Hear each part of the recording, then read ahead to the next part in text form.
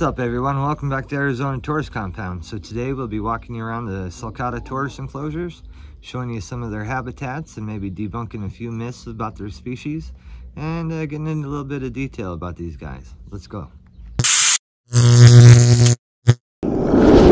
Alright, Sulcata tortoises, the most personable tortoise species in the world. These guys are the third largest tortoise species in the world, right underneath the Galapagos and the Aldabra tortoises. Those guys are island tortoises. The Sulcatas are a land species, so they're actually the largest land species of tortoise. Let's hop over this wall real quick.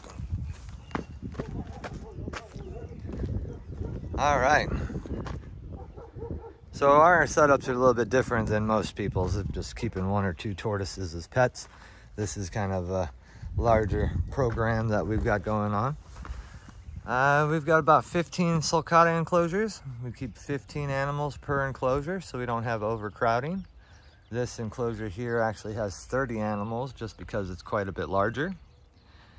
And then keep in mind, this is the first floor. They've got a basement that they all live in. So this enclosure here has probably 9 different burrows.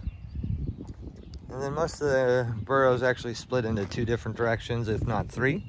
So they've got some more room to separate from each other. You can see they're all lined up against the brick wall or pretty close to it, trying to stay warm or soaking that heat before they head back home.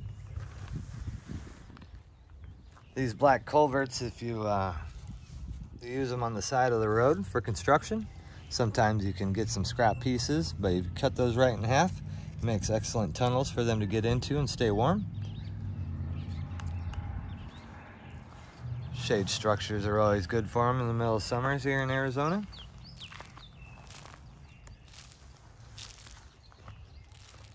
So Sulcata tortoises' main diets should be grasses and hays. Their intestines are actually reversed from ours as far as size. They're actually set up to be able to consume the dried grasses and the hays, and they actually get more nutrients out of them than most other animals. All right, let's head out of that enclosure and I'll show you a few more.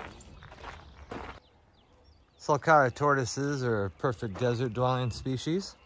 With their lighter colored shells, they're able to stay nice and cool during the summer. They enjoy throwing mud or dirt on top of their shells to stay cool. It's kind of a cooler day today, so right now they're not flipping mud onto the back of their shells. So not all Sulcata tortoises will dig burrows and live underground. If you provide them with a secured structure, such as a doghouse or a shed, they'll actually reside in there in the evening time and feel safe and content. You can apply additional heat for the winter time to keep them warm, and make sure the doors are able to be shut and keep them secured in there. These guys are a non-hibernating species. Some unique individuals will actually brumate. They won't be active for a couple months during the winter months. And they'll come out of their burrows like they haven't missed a beat. We do provide concrete water holes for the Sulcata tortoises.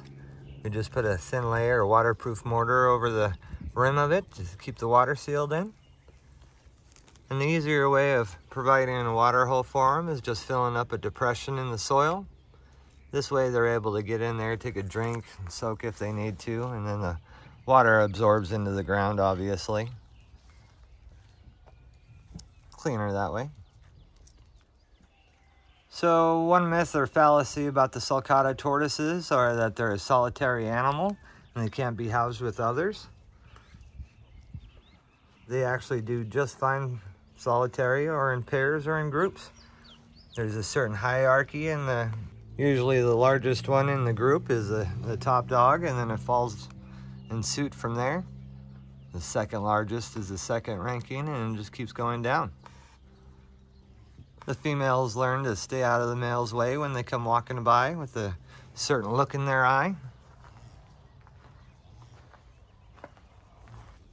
Only time when it becomes trouble is if there's 2 adult males about the same size, same weight, and they just can't establish who the dominant one is.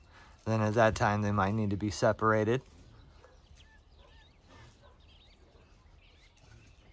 If they're raised together as hatchlings, they seem to do a lot better as far as the dynamics of adjusting of who's the more dominant one. And these two additional enclosures over here to the right are the ivories and the albinos. We'll get into those guys in another video.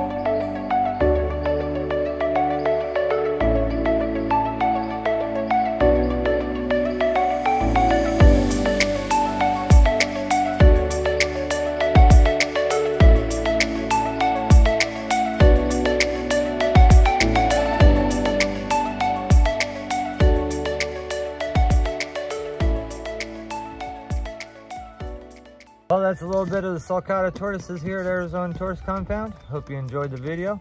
And until next time, take care.